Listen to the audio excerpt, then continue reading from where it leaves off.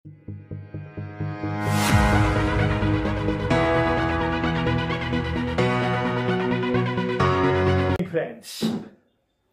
yesterday we talked about G7, the group of seven or Gulliver 7.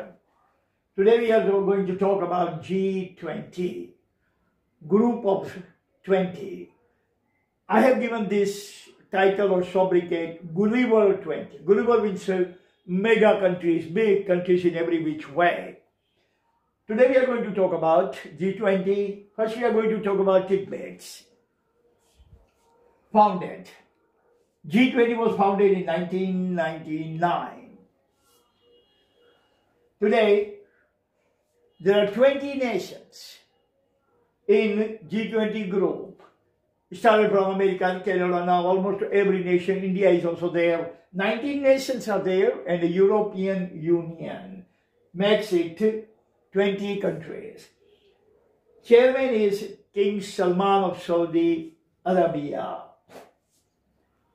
Total economic strength of this 20 nation is whopping, invincible, unprecedented, and that is 90% of GWP, gross world product. Whatever the world produces, 90% of these products or 90% of these things are all produced by these G20 nations.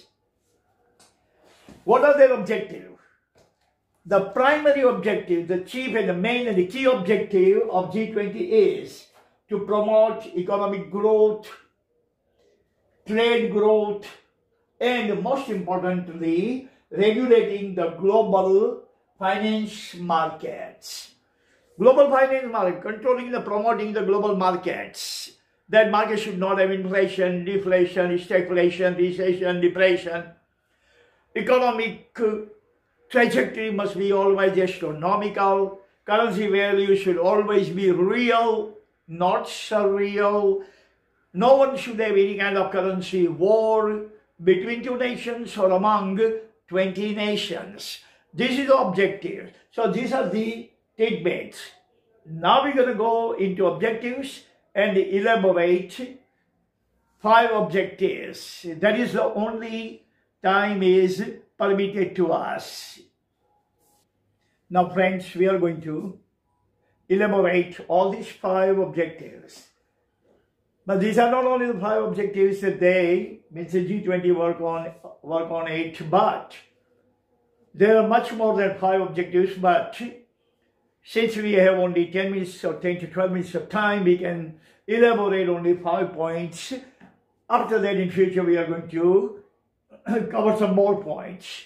So first is the level playing field for every nation. Level playing field for every nation means all the 20 nations are equal. Absolutely, categorically, equivocally equal. America does not have we can say lion's share or 80% to say, and Bangladesh has 10%, nothing like that. All the nations are equal. Everyone has equal level playing field, means everybody can do the business. Every nation can do the business according to its own potential. It can reap as many benefits as it can.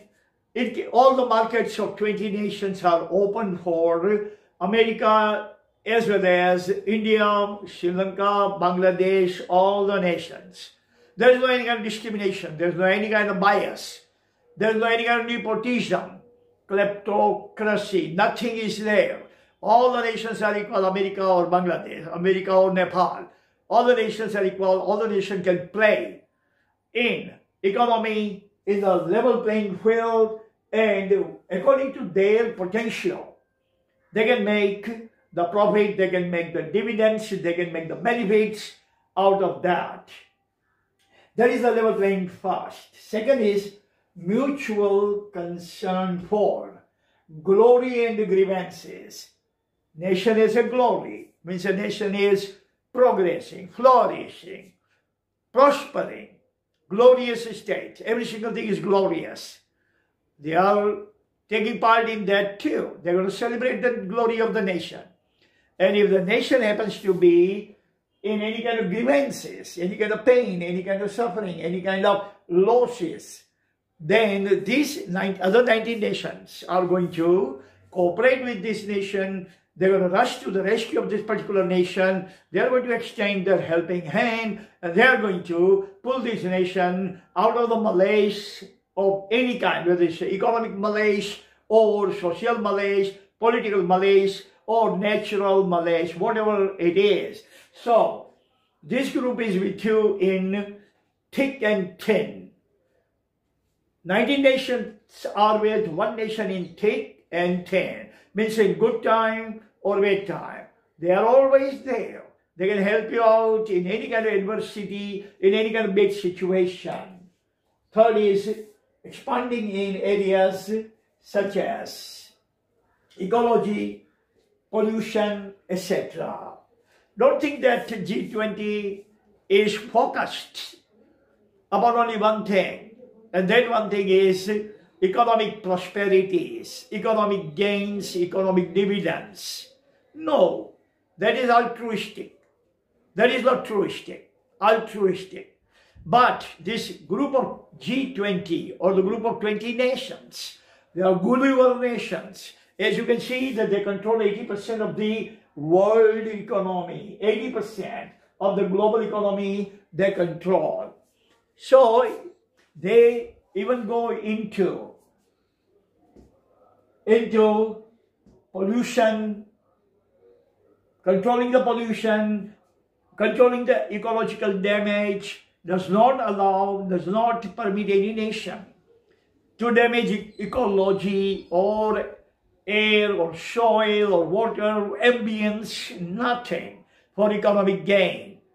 So they are not only working to gain economy at any cost, at any price, by hook or by crook. It is not their motive. Motive is sustainable economic development, means in which everything should sustain. Economy succeeds and sustains. Ecology also succeeds and sustains. Fourth point is profound concern for sanctity of life, food security, and African development. G20 nations are very much concerned about the global hunger, global starvation, global hunger pain. They have been focused and they have been very much concerned to tackle that hunger problem from the globe by obliterating it. So they are going to go for the food security. They have been trying to achieve food security everywhere from Canada to Australia. Sanctity of life, save human life, save animal life, save endangered species life as well. Don't put anyone on the harm's way. Don't create any kind of harm or hurt for animals, birds, creatures, humans. Sanctity of life. Life is very sacred. Life is very sacrosanct. Third thing is African development. So first thing, they are very closely concerned about this sanctity of life, food security, the African development. There are 54 nations in Africa, and each nation is very much in malaise. No nation is, we can say, has any kind of upper hand in economy. No nation is prospering nation. No nation is prospered nation, despite having them the most manna of natural heaven. Africa is replete with raw material, but Africans don't have any kind of talent, any kind of potential to put that raw material to work. So G20 is actually focusing, concentrating, paying attention on the African grievances, African problems, African dilemmas, and try to obliterate poverty from Africa, malaria from Africa, different kind of diseases like Ebola and AIDS and this, that, and most of the exobiological maladies that we experience have all sprung up in Africa. So they are going to develop Africa as well. So these are the 5 key objectives of Gulliver 20. If you have any kind of question, please send me the comments, send me the confusion, any kind of question, whatever it is. Don't worry about it. We are going to tackle it together. Okay? That's all time we have for today. Thank you very much. See you tomorrow. God bless you.